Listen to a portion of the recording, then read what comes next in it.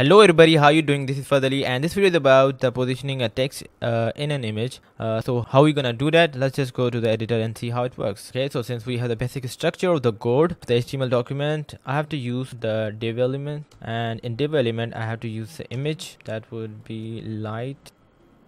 I have to use the text here right now. Now if I just want to do some positioning, you can see here that you can see the text, but it is below our image, not on the image, and we have to put it onto our image, position it onto the image. So let's just see how can we do that. We have to create a class. You just have to make this position relative. Okay, so I've just created a class selector position. Now I have to use the position property of it.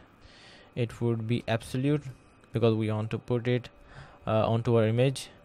Alright, so now I have to use my container class within the div element, the main div element, and I have to use class here.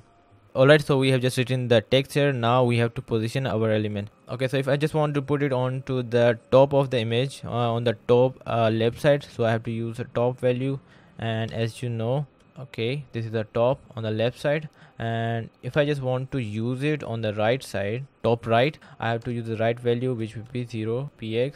Alright, and if I just want to use on the bottom side, I have to use the bottom value, and this is how we get the bottom right side. And if I just want to use on the bottom left, you have to give a left value.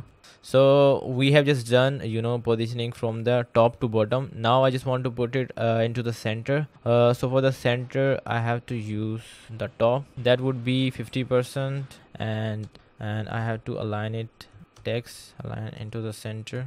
Okay, I have to give it a width value here, which will be 100%.